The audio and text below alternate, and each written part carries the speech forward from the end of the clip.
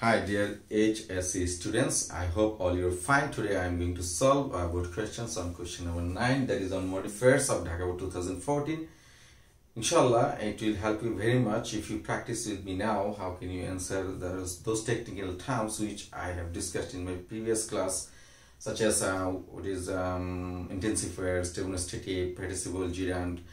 আমি তোমাদেরকে আজকে ওই টার্মস গুলো দিয়ে এই বোর্ড কোশ্চেনটা সলভ করে দেখাবো how easily you can answer question 9, that is on modifiers.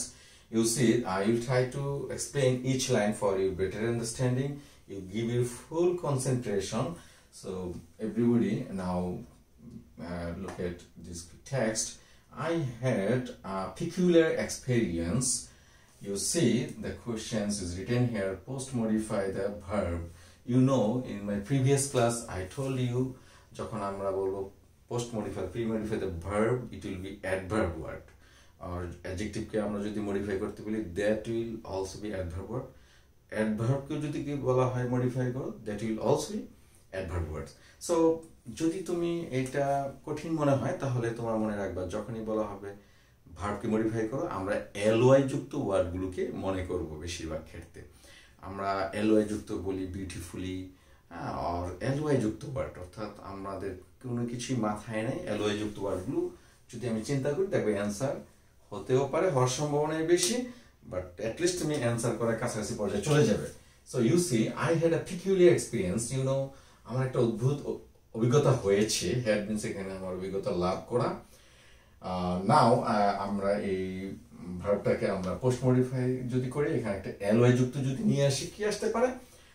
while traveling to Saint Martin Island, আমি যখন সেন্ট মার্টিন আইল্যান্ড যাচ্ছিলাম আমার একটা হঠাৎ অভিজ্ঞতা অর্জন হয়েছে। So you can write here suddenly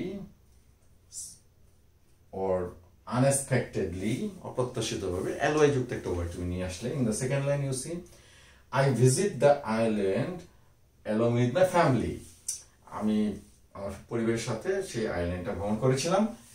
Zahid, the questions you see, post modify the noun with an appositive. So in my previous class I told you what is appositive. আমরা যখন দুই কমার মাঝখানে আমরা কোনো নাউন সম্পর্কে ইনফরমেশন প্রোভাইড করব, that is appositive, that means নাউনের কোনো তথ্য। সো আমরা এখানে বলবো জাহিদ was our guide, যা ছিল আমাদের সেখানে কি গাইড। আমি এখন জাহিদ সম্পর্কে একটা ইনফরমেশন কি, a good boy, a local boy। এখানে আমরা প্যাসেজ অনুযায়ী a local boy will be more correct. তো জাহিদ একটা স্থানীয় ছেলে সেখানে আমাদের গাইড ছিল। on our way to the island, আমাদের আইল্যান্ডের পথে যাওয়ার পথে we watched, এখানে বলা হয়েছে ইউজ ডেমনস্ট্রেটিভ। তোমরা লক্ষ্য করো ডেমনস্ট্রেটিভ মানে আমরা বলছি this that this those. So আমরা যেহেতু এটা পাস্ট টেন্সের একটা আলোচনা, সো আমরা বলবো the we watched those, we watched those seagulls। আমরা এখানে অনেকগুলো সামুদ্রিক পাখি দেখতে পেলাম।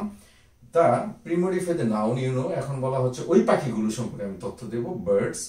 এখন আমরা বার্ডস সম্পর্কে আমি কি বলবো, আমরা যেহেতু বলা হচ্ছে প্রিমডিফাই দ্য নাউন, একটা অ্যাডজেক্টিভ ওয়ার্ড নিয়ে আসবো। অ্যাডজেক্টিভ ওয়ার্ড এখন বার্ড সম্পর্কে নিউ ইনফরমেশন প্রোভাইড করলে আমরা বলতে পারি beautiful birds, beautiful or nice, whatever একটা adjective. the beautiful birds were flying, post modify the verb। এখন আবার বলা হচ্ছে post modify the verb, so at least তুমি ly যুক্ত একটা ওয়ার্ড কে তুমি ইমাজিন করো। সো ওই সুন্দর সুন্দর পাখিগুলো উইথ দ্য শিপ, জাহাজের পাশাপাশি কি করছিল, উড়ে উড়ে আসছিল। তাহলে আমরা বলবো কি ক্লোজলি অথবা প্যারালেলি, আমরা ক্লোজলি প্যারালেলি ওয়ার্ডগুলো আমরা সিলেক্ট করব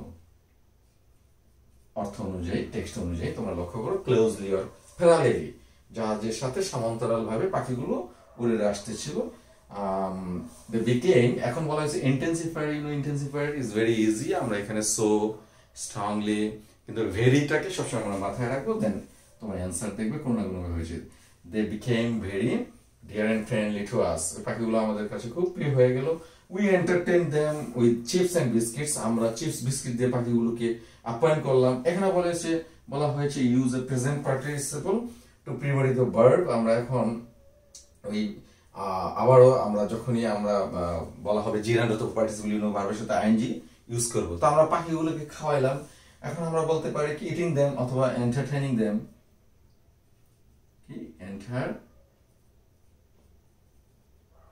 ট্রেনিং দেন পাখিগুলোকে আমরা আপ্যায়নিত করে উই বিকেম আবার বলা হয়েছে use N intensifier intensifier means very so it's very common word আমরা কি হলাম খুব এক্সাইটেড খুব খুশি হলাম উই ডিসাইডেড আমরা সিদ্ধান্ত নিয়েছি কি বলা হয়েছে use N ইনডিফিনিটিভ phrase two post modify the verb so you can write here to stay